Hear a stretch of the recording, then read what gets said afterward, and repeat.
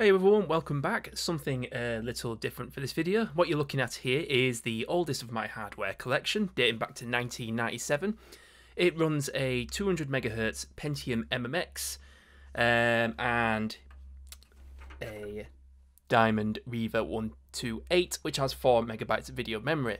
For storage, I use a compact flash to ID adapter so that I can quickly swap between cards with MS-DOS 6.2, Windows 95 and Windows 98 installed on them. I also have a GoTech floppy emulator installed that I don't really use much, but I'm sure it'll come in handy one day.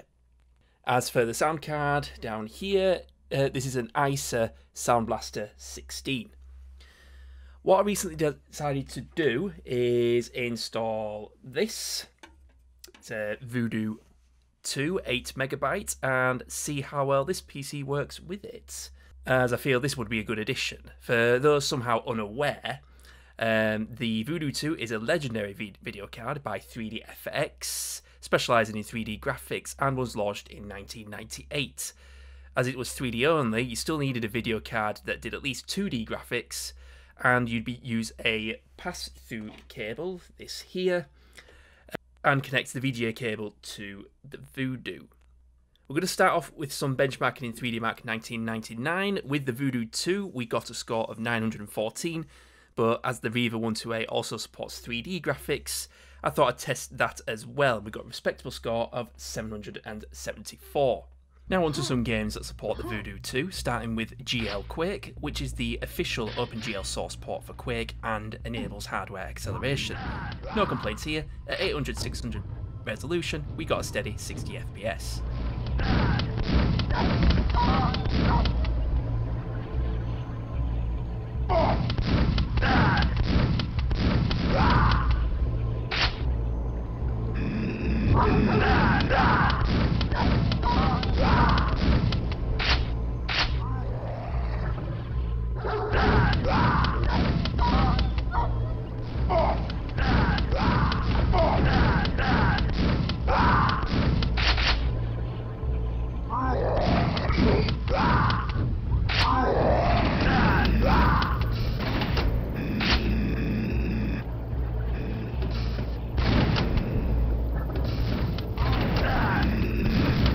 Next we have Quake 2, 800/600. The frame rate did fluctuate a lot between 20 and 60 FPS, but it mostly hung around 30, which is good enough.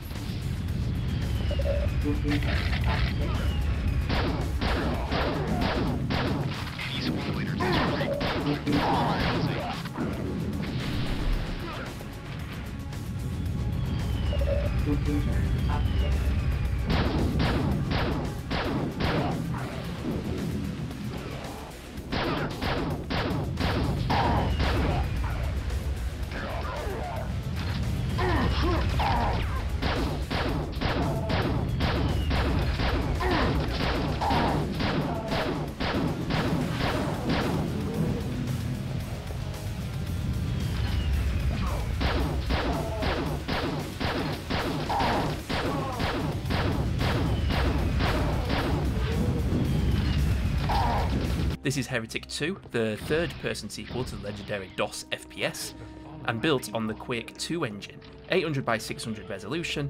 While the frame rate looks reasonable here, I did find as I got further into the game while playing it on my Twitch stream, there were many occasions where we probably saw below 20 FPS.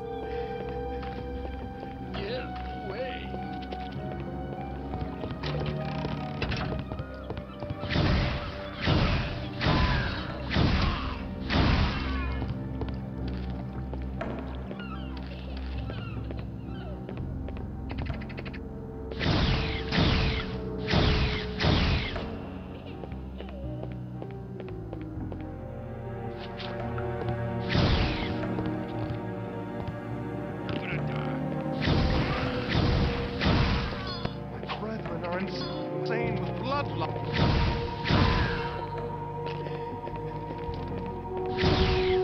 In Half-Life, I had to drop the resolution to 640x480.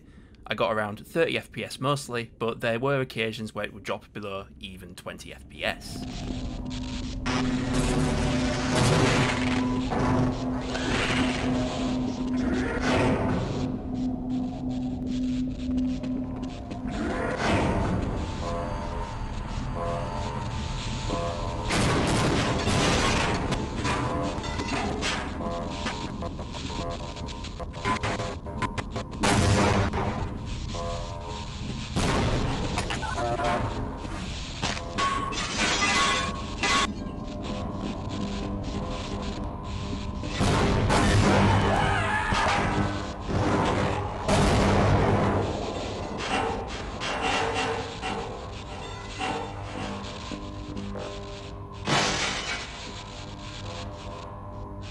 Unreal 640 by 480, not the best experience. Fraps not functional here, but it's clear we're barely hitting 30 FPS.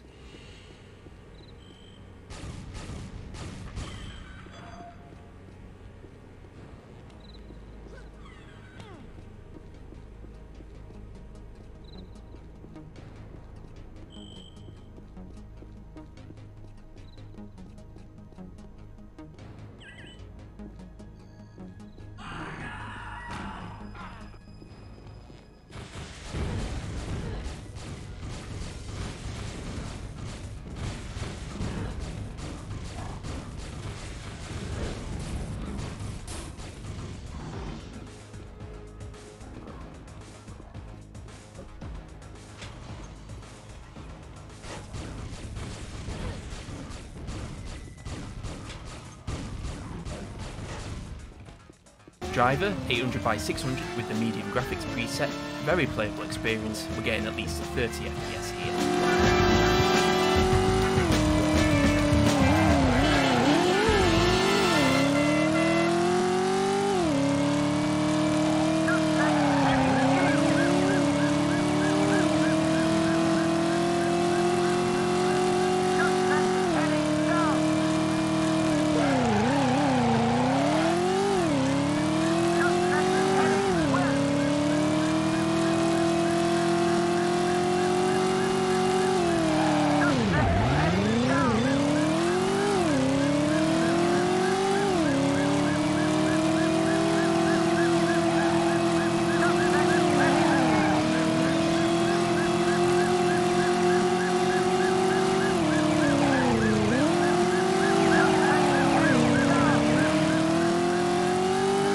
Bugs Bunny, Lost in Time, 800 by 600, we're getting a very smooth experience with this one.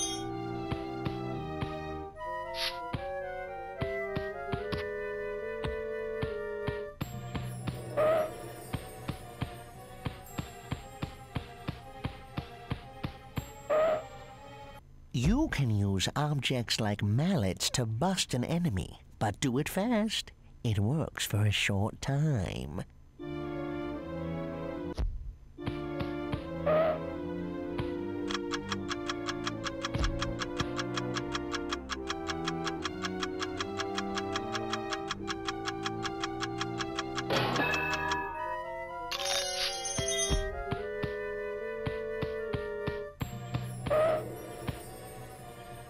You can pick up objects and throw them to enemies. You can also pick them up, move them, and drop them somewhere else.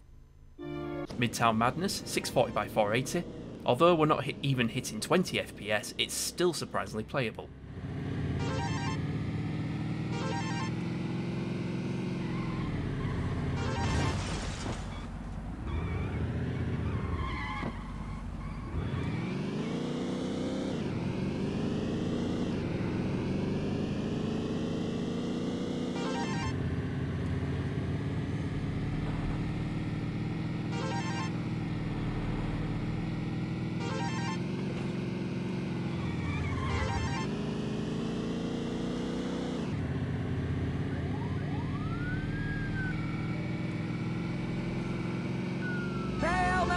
For the finish!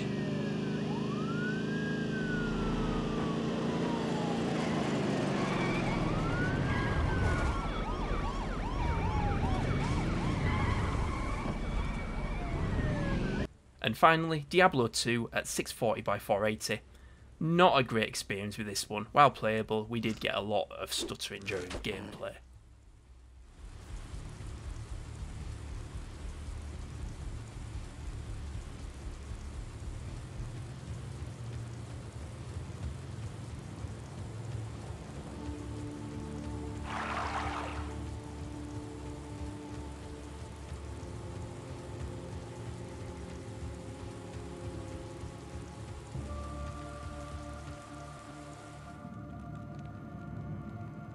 There are many foes here.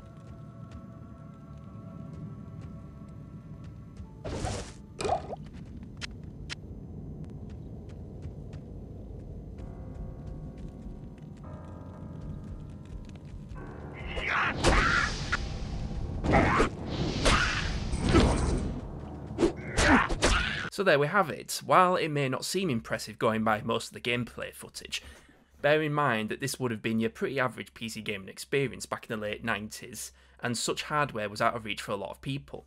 That said, I have no doubt the Voodoo 2 is a highly capable card, and I feel the Pentium MMX is holding it back in this setup.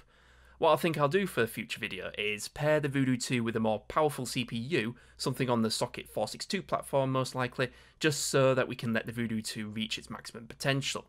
If that's something you'd like to see, be sure to subscribe so you don't miss out. As for the rest of this PC, I found it's more than capable with most 90s games, and handles DOS gaming just fine, at least those that aren't CPU speed sensitive. Whenever I do any DOS gaming over on my Twitch channel, I will play them on this PC where possible. So that's all for this one. Be sure to leave a like if you've enjoyed this video, and I will see you in the next one.